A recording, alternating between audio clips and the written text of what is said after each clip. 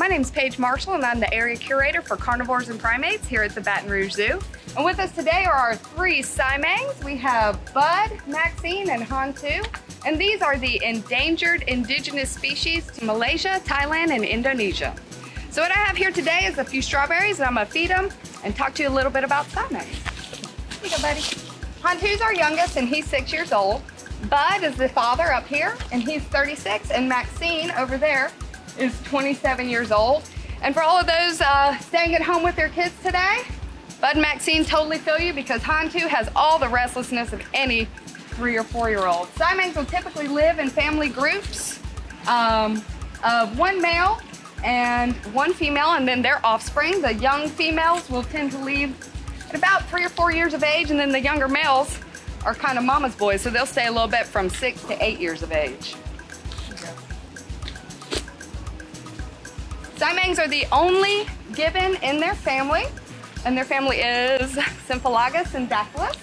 And syndactylus means webbed toe or fused toe. And you'll see on their bottom feet, their toes are actually fused together.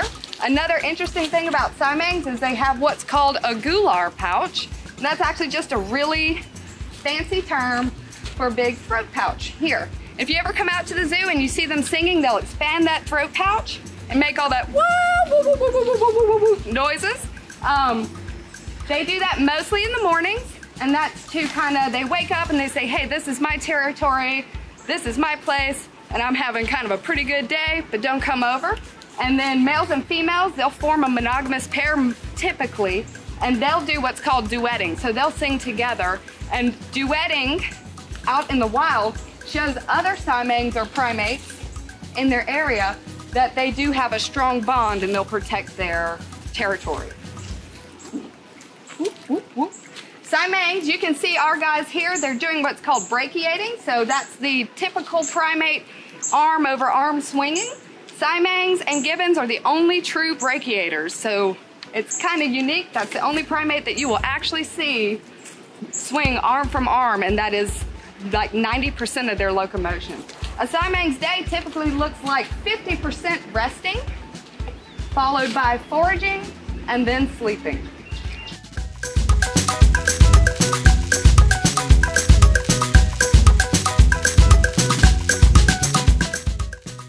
So of course you can see our Siamangs are really interested in whatever's happening around their exhibit, and while y'all might be missing coming out here and visiting us, I can promise you that the Siamangs are missing seeing y'all and what you're wearing and what you're doing.